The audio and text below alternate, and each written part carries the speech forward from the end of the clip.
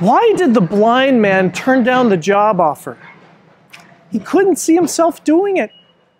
Oh, welcome to Small Business Celebration. We're continuing our series on small business owners who are rising from recession. And our guest this week, well, he is providing mentorship while moving his business forward. This is Small Business Celebration. Join us as we learn from successful business owners and successful business leaders about who they are, from where their business has grown, what they have learned, and where their successful business is going. I'm your host, Michael I. Roberts, and we're going to learn something that you can use today to grow a strong and profitable business.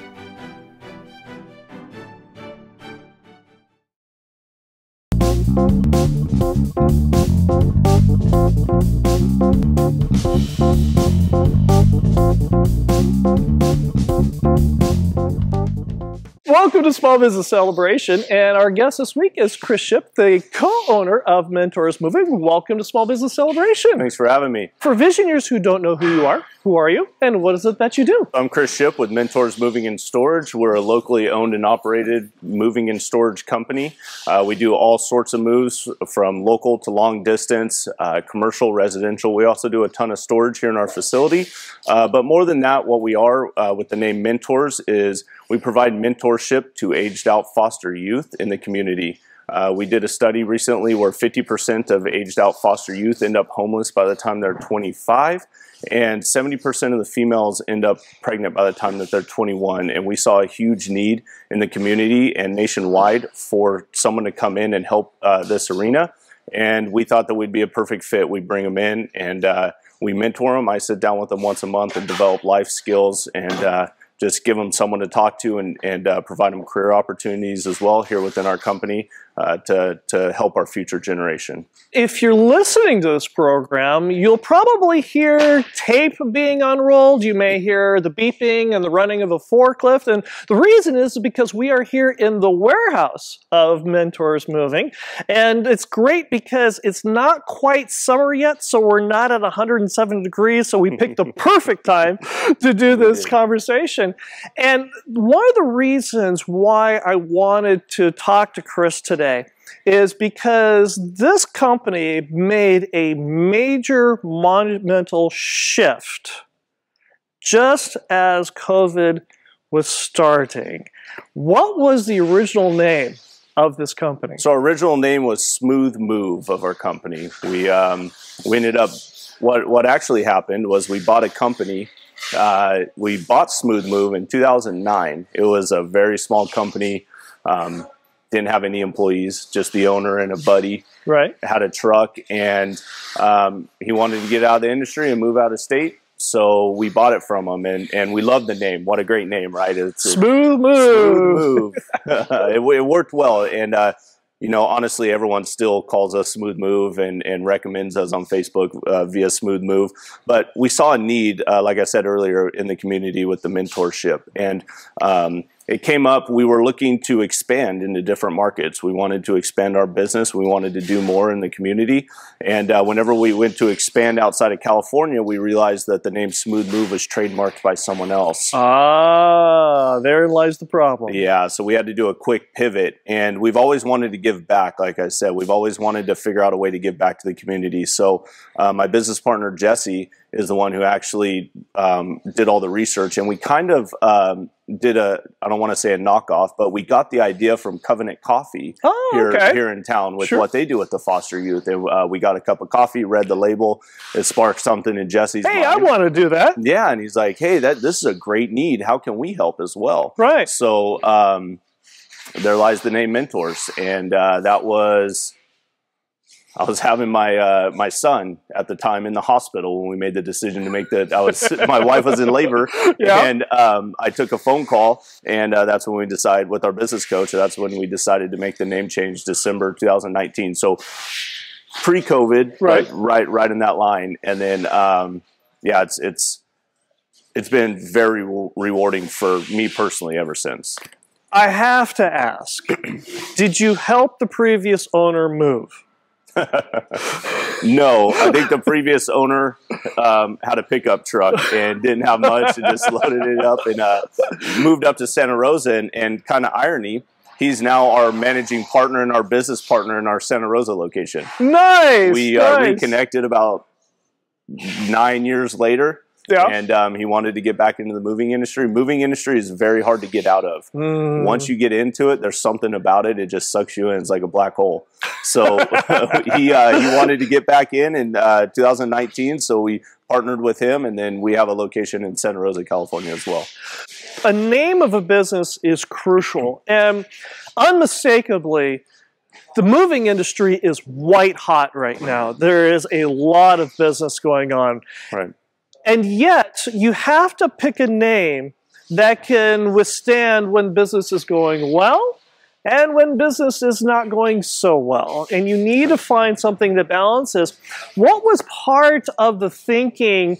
Yes, we know that the mentor's name was because of the good work that you're doing within the company and in the community. But how did the choice of the name Mentors Movie help you over the long term and keep the name of the business relatable and sustainable even when things aren't going so well? Very good question. Early on, before I got into business, I started a reading program and started reading a bunch of books. And everything in there, it says, you know, what are you going to do to differentiate yourself from your competition? Right. Right. Everyone, there's a ton of moving companies out there. Everyone probably knows someone that has a pickup truck that can move, or a trailer that they can help them move. Right. But what are you going to do to differentiate yourself? Right. And we feel the Mentors brand, not only are we able to give back to the community and help our future generations, like I said earlier, but it's a feel-good purchase for the community as well. When they use us, they know that we're providing career opportunities for aged-out foster youth. We actually donate a ton of furniture as well when they age out. And they get their own apartments. We donate furniture to them. And if we don't have any furniture to donate, we purchase it for them to help them out, right? When they age out of the foster program and they have to live on their own, they're given a twin mattress, and that's the only thing. You've had a rough upbringing to begin with, and then you move out by yourself with a twin mattress. Right. It's not a very good situation for success. Right. So we donate furniture and help them outfit their apartments or whatever it is as well.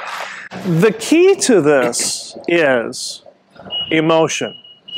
You have landed on a name, chosen a name, as it were. Right. That has a very positive emotional context or association to it. And I think that is key. Because even if somebody doesn't know what it is that they do, the name by itself, whether they see it on the side of your truck, whether they see it online, they've got a warm, fuzzy feeling about who you are. Right. Where are your plans to grow from here? So it's kind of difficult. Like you said earlier, the moving market's red hot right now. Right. And it was last year, and especially in California. There's a mass exodus in California. Right. New study just came out that 2020 was the first year in history that California had a net population loss. Right. So our interstate business, moving people out of the state, is just exploded. It's really hard to keep up with. So what we wanted to do is we wanted to expand. However, it's tough. It's easy to want to expand when everything's great. Right. And, we don't want to over leverage ourselves, and we don't want to over expand and stretch ourselves too thin, so to speak. But we do want to continue to expand our name, our brand. The more business that we could expand, the more that we could help the community. And that's kind of our like I said, it's something that's really important to me right now. Right. 2 years ago, I had no idea about the need. Right. And, it was all about, just trying to develop a better legacy for my family, and develop something that I could leave to my family. We didn't, come from much. So I want to give to my kids, as much as I possibly can. But 2 years ago, when we found out about this, now we want to continue to grow into communities. Las Vegas might be one of the next places we're looking for. Sure. Or Dallas, Texas would be another location we're looking to open up. If visionaries want to get in touch with you, how do they do that? You could email me at chris@mentorsmovingandstorage.com. You could go to our website at www.mentorsmoving.com, or you could give us a call at 661-325-MOVE. What was that number again? 661 888-325-MOVE or 6683. And if you enjoy Small Business Celebration, go ahead and like, subscribe, and notify. And when we come back, we're going to take a Visioneer question and Visioneer thought, a Visioneer concern, as it were, to something that is basic to most all businesses, but many that have a very hard time doing it. Toastmasters is a major sponsor of the Small Business Celebration program. In fact, Small Business Celebration started off as an advanced level Toastmasters project. Toastmasters is an organization that can help you learn how to communicate what you do for the people you serve. So join Toastmasters. Go to toastmasters.org/find a club and join a club that can help you communicate what you do to the people you serve. Go to toastmasters.org/find a club and learn how you can communicate more clearly to the people you serve. Go to toastmasters.org/find a club today. We're here with Chris Shipp, the co-owner of Mentors Moving, and our Visioneer question of the segment comes from Lacey, who asks, when you built your website, what did you do to ensure that it passed the grunt test? So growing up and early on in my business career, I realized, reading all the books, I realized that if you're the smartest person in the room, you're in the wrong room. That's true. I've lived my life by that, and even getting through high school and college, I leaned on a lot of other people to help me out. So what I did is I went and I searched the best website builders for moving companies, specifically Mover Search Marketing out of San Diego, California. The owner actually ran a moving company for 8 years, sold it, and then went into developing websites. Right. So I would like to say that I'm a great website developer, and I sat down and I came up with all the ideas. Take all the credit. Yeah, I didn't take all the credit, but that's not true. I was smart enough to find someone that's smarter than me to do that work for me. Your website, which is mentorsmoving.com, is that you have the ability that when somebody doesn't know what it is that they do, they take one look at your website and they know instantly what it is that they do, what you do, and how to get in touch with you. How have you parlayed that idea into all the major locations that you service and that you also have locations in, like you brought up with Santa Rosa? Where did that idea come from, and how did you integrate that into your website? Once again, Brian at Mover Search Marketing is very, very good at what he does, and he knows all the Google SEO algorithms and what it is that Google likes to see from your website to be able to put it at like that top page. One of the big things is blogs. So what he does is write a blog for me once, I believe it's once a week or once every 2 weeks, writes a blog on things that's that works with the moving industry, such as the best neighborhoods in Kern County, the population of Kern County, what to expect when moving to Kern County, the best churches in Kern County, because if someone's looking for a church, they're probably moving. Right, sure. And if someone's looking into the best neighborhoods in Kern County, they're probably going to be moving. So once again, I'd like to say that I'm the one who came up with all that, but it was Brian at Mover Search Marketing. So, we parlayed that with our location in Santa Rosa and our location in Phoenix, and he sends me a report every month, and just the number of keywords and the growth that we're having there is just off the charts, honestly. So I've mentioned it before on the show that, if it were up to me, I'd live in a windowless room, in a windowless office, and have pizza delivered 3 times a day, and my human interaction is my cat. You too are an introvert in that regard. How did your introvertedness grow from that you learned not to be the smartest person in the room? Growing up, I was very, very shy, especially at an early age. And one of my outlets was sports. Sports was my outlet where all that really mattered was how hard you worked. Right. And so I just went out and worked as hard as I can and just tried as hard as I can. And that was my outlet to be more outgoing and everything. And then as I grew older and got out of high school, I joined Amway. Okay. And Amway, obviously you can't be introverted or shy or closed off in Amway. You have to go talk to people and try complete strangers. Yeah, complete strangers, and try to talk them into joining your business. Right. This internet business and everything. However, I feel that that teaching and that coaching through that was one of the most influential times in my life. I don't believe that I would be where I am today if it wasn't for that small 2 to 3 years of my life. You know, I tell my wife and I tell my friends that if I had the opportunity to go back and go to college or do Amway, if it wasn't for the social aspect of college and the fun and sure. all the sports, partying, sports and partying that you do in college, I think that the Amway knowledge and experience would be better to set you up for business or something like that.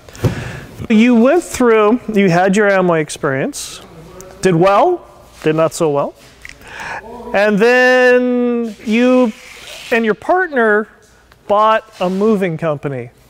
How much experience did you have in the world of moving when you bought the business?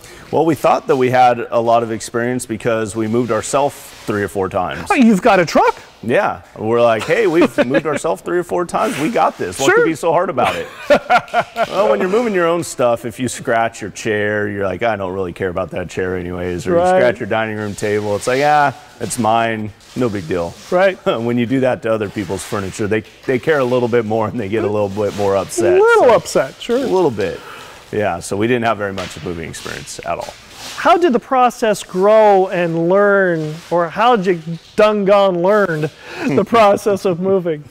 Well, trial and error a lot. Okay. Like I said early on, it was just Jesse and I, my business partner. We'd go out and would move people, and we would damage things here and there, and we would not do things right, but you know, in the long run, we'd always fix our mistakes with our customer, make sure our customer is happy. That was the #1 priority. Right. Always have a great attitude when moving, even if we underbid a job and it's just Jesse and I for a 4,000 square foot house and it takes 18 hours. But a commitment's a commitment. A commitment's a commitment. We told you we'd have it done in 1 day, and no matter how tired or how exhausted we were, we continue to push through and have a great attitude. And then we realized that we can't be in business very long if we keep breaking stuff on every move. Sure. So we started doing YouTube videos, watching YouTube videos, practicing, and then we ended up buying a company in 2013, I believe, called Excel Relocation Systems in town. Okay. We ended up buying them out, and they had what I like to call real movers. Real people who knew what they were doing. Who knew what they were doing, been in the industry for 10, 12 years. And moving it's a trade. It's just like a welder, just like, you know, someone who has worked on something for 10,000 hours to become a professional, about 10 years. You could tell the difference between someone who's been doing it for a year, someone who's been doing it 10 years. They're very good at what they do. And these guys were, and they came into our life and we're like, oh my God, like this is what you're supposed to do? We've been blowing it this whole time. You mean you don't scratch the dining room table? You mean you pad every part of the furniture, not just like the top and leave the bottom all exposed? But then that was great. And then you combined our customer service that we instill into our employees and our attitude. My biggest thing is attitude is everything. Life is 10% of what happens to you and 90% of how you react to it. So firm believer in that. When you combine that, you know, and then real movers who taught us how to actually move furniture, our business really started to grow after that. You did learn from your mistakes. You learned how to hire the right employees, put in the right systems, but you also learned the difference between good debt and bad debt. And some people think there is no difference between good debt and bad debt. How did you learn the difference between the two? Growing up, I was always taught, you know, stay out of debt, save money. Pay cash for everything? Pay cash for everything. Right. And when I started my business, I did that. I was scared of debt. I was scared of going out and getting a $30,000 loan to buy a truck. It would be a used truck. But, you know, going out and getting that loan to buy a truck. So I'd save money for 3-4 years and then finally have enough cash to buy that truck. And I feel like it really stunted our growth potential because I was so scared to expand and to grow. And started reading books and started reading mainly Rich Dad, Poor Dad by Robert Kiyosaki. Learning how to think about money and how to think about debt. Like you were saying, the difference between good debt and bad debt. Good debt is an asset, something that could provide you income, such as in my business, moving trucks, things of that nature. Bad debt would be a car that you drive yourself that's providing no income for you. It just takes money out of your account every single month, where my moving trucks theoretically, most of the time, put money into my account. when a moving truck breaks down, it's bare minimum $3,000 to put back into. Doesn't matter what it is. Doesn't matter. It's $3,000 to get it fixed. Ow, that hurts in the wallet. Yeah, not good. Not good. Now that you are growing and expanding even further, how have you taken the lessons that you've learned from the books that you've read and helped that grow your business to the next level? Going back to, if you're the smartest person in the room, you're in the wrong room. I knew early on that we needed to hire great teammates. And you know, we say employees and everyone says employees. I don't like to think of it like that. I like to think of it as teammates. We're a team. And all I am is the head coach. You know, I have hired people throughout the company that do things way better than I do. Right. And that's okay, and I love it. I would love for everyone to be able to do their jobs way better than I would do it. And we're almost there. And just hiring a good team and focusing on that, taking care of our team as well, you know, providing benefits. We provide, you know, health benefits for our employees who've been with us over a year, provide, you know, matched IRA contributions for our employees who've been with us over a year, and just providing a great working environment of that camaraderie, a good teamwork and everything. That's allowed us to succeed. And then also not being scared of debt, like we talked about earlier. I listened to a podcast by Anthony Pompliano, and he said that if he were to go back 10 years ago, what would he tell himself? And he said to go bigger. And I heard that 2 years ago, and I was like, well, why not? Let's just, you know, try to go bigger. And, you know, you can't think about failing. You Right. can't let that come into your mind. Obviously, you have, you know, fail-safes if something does go wrong, you know, Sure. then this. But to think about failing, it's kind of not an option. So, just thinking bigger, to be honest. And you'll probably notice he has active employees working in the background as we're talking. And it's because it's a very tight labor market and they want to be here. And we'll be right back. The reason we're here with Chris Shipp here at Mentors Moving is because of a Visioneer question that came from a Visioneer just like you. They wanted to find out more about this white-hot moving industry that's encapsulated California. And that's because of a Visioneer that reached out to us on LinkedIn, Facebook, and Instagram. So if you've got a question, you've got a thought, you want to learn more about an industry or a particular person or business, reach out to us on LinkedIn, Facebook, and Instagram today. We're here with Chris Shipp, the co-owner of Mentors Moving, and our Visioneer question of the segment comes from Jessica, who asks, we are in a highly competitive industry. What did you do to analyze what your competition is doing so you can figure out how you separate from them? Really, instead of figuring out what my competition was doing to separate myself from them, what I found was more effective was to get feedback from my customers. Oh. What does my customers think about me? Okay.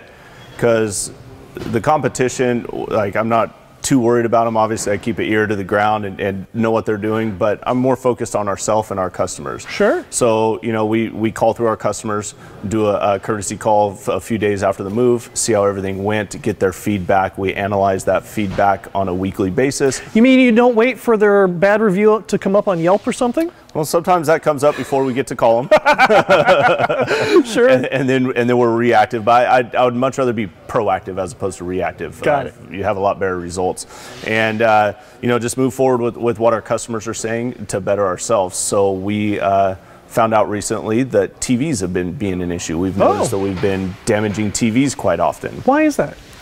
One, I think that, you know, 5 years ago, a TV cost $4,000, and now that same TV costs $400, and you can buy it at Walmart. So obviously the level of quality of the TV is lower, right. And it just might be something that we're doing wrong ourselves. It could have been something that we weren't training our team well enough for. So what we did is we went in and we brought all of our team together and went over a TV packing class. Okay. Trained them on how to pack TVs properly, right. And our claims have gone down substantially since then. Right. And then also whenever we bring our employees in, our teammates in, I do a 4-hour orientation with them. First thing, go over, you know, what we expect from them, how we want to represent ourselves to the community, how we want to represent ourselves to the customer. Go over all of our standard operating procedures and put the expectation level. Oh yeah, for them. Okay. I tell our employees that this is the best moving company in the world. Right. Whether it's true or not, we want to present ourselves like we are, and you are the most skilled mover in the world. And if you act like that, I'm a big believer in fake it till you make it, right? Okay, if you just keep faking it and keep acting like that, eventually, even if it doesn't come 100% true and it only comes 90% true, right, you're still a lot better than you were if you didn't do that. And then after the orientation, we put them through a grueling 8 hours each day, 2-day training course on patting furniture over and over. They literally pat a dining room chair probably 100 times. Wow. Pat a sofa 50 times. So we're not just sending someone out to the house that have no experience, doesn't know what they're doing. It's not like you and your partner when you first started. Huh? Not like us when we first started. We learned from our mistake from that, and won't do that again. But this also sounds like this came from partially your personal growth, because we mentioned in the last segment that you're a high-level introvert, as it were. But this sounds like something this sounds more like a skill, people skills that you have learned along the way. How did you do that? Reading books. Really? And yeah, like reading books. 25 Ways to Win with People by John Maxwell. Okay. One of the most influential books I've read, and then the other one would be Robert Kiyosaki, Rich Dad Poor Dad. Those were the two main books. Rich Dad Poor Dad got me reading again. I didn't read a book. I don't know if I could say I ever actually read a book in high school either, although I was supposed to. Right. Not that you recall anyway. Yeah, exactly. But Rich Dad Poor Dad was the first book I read, and that started my reading journey. So that was very influential. And then the 25 Ways to Influence People, because leadership is essential to every business, and all leadership is influence. So if you can't have influence over another human being or over anybody, I feel like you won't be successful. I feel like your business won't grow, and you won't be able to develop the team that we've been fortunate enough to develop around here. What were one of the things out of that John C. Maxwell book that you went, aha, when it came to relating to people? All 25 of them are great. So the one aha is kind of difficult, but I think that give everyone a reputation to uphold. Really? How so? So if you let everyone know, like so it kind of mind the gold of good intentions is one of them in there. So you mind that if you see someone trying and they have good intentions, even though they may have made a mistake, they still had good intentions. So mind that. Find something that someone is good at. And always give them the reputation to uphold. For example, hey, you're really good at padding sofas. This is my pad master when it comes to sofas. Let him pad the sofa, and just keep telling them that. And then they have that reputation to uphold. Or, my vice president of sales, Keith Huff, I always tell him that he's the interstate moving guru. When it comes to moving out of state, Keith is by far the best that there is. He is very good at gathering all the details, making it really easy on the customer. That's a very, very stressful time. Moving is the fourth most stressful thing that you ever do in your life. Right. Yeah, death, taxes, divorce, and moving. Yeah, it's on that level. And especially moving out of state, across the country with your whole family. Right. Keith eases that burden on our customers, and he's very good. So that's why I give him a reputation to uphold, but he's very good at it. There's also another aspect to this as well, which is you read the book and then you did it. Well, one, you're just wasting your time if you read a book and you're trying to read, self-development books and you never apply it. Right. Application is actually the hardest thing to do. Reading the book is easy. Actually making a dedicated time to apply it and focusing on it. Another thing that John Maxwell talks about in 25 Ways to Win with People is creating a memory and revisiting it often is a good way to win with people. How so? So he says with creating a memory and revisiting it often, it's not by accident. You force those memories. Like you actually get your friends together and go golfing. And then while you're going golfing, maybe throw a weird game in there or do something funny, and then everyone remembers it, and then you revisit it often. So it's not by accident. You create those, and you actually have to have your mindset that you are going to create that. What gets you up every morning and open your business? A bunch of different factors. One would be the fear of being average. My whole life growing up, that was kind of my biggest fear, was being the average person on the basketball team or the football team, or just being average in general. And then now it's morphed into living an average life, having, being an average father or husband to my family. Right. I wake up every day with an intention to get better, to better myself, to be a good father, to be a good husband, to be a good mentor within my company, to be a good teammate within my company. So I'd say what gets me up every morning is the fear of being average. If visionaries want to get in touch with you, how do they do that? You could email me at chris@mentorsmoving.com. You could give our office a call at 661-325-MOVE. That's 6683.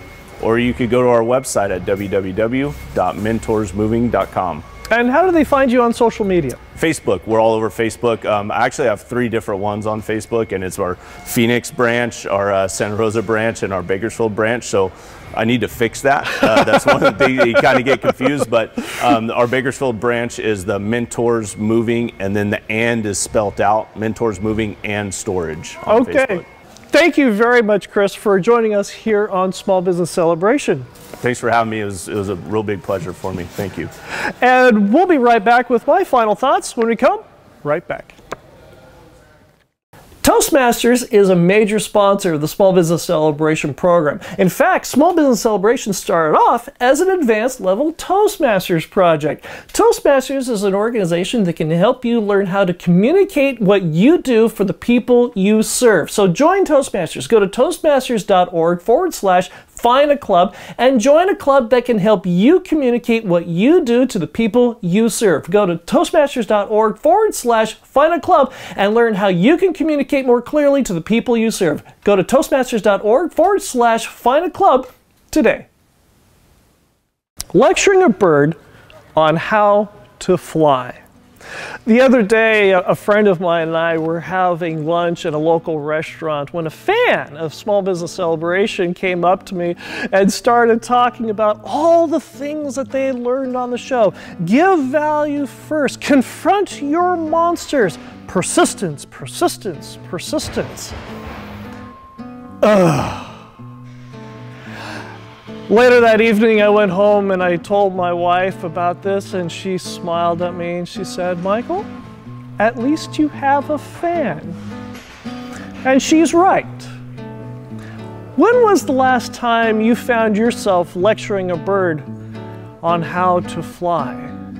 Be grateful, for you have a fan. Until next week, I hope you learned something with our guest this week with Chris Shipp here at Mentors Moving. And I hope that you've learned something from this episode that you can use to grow a strong and profitable business.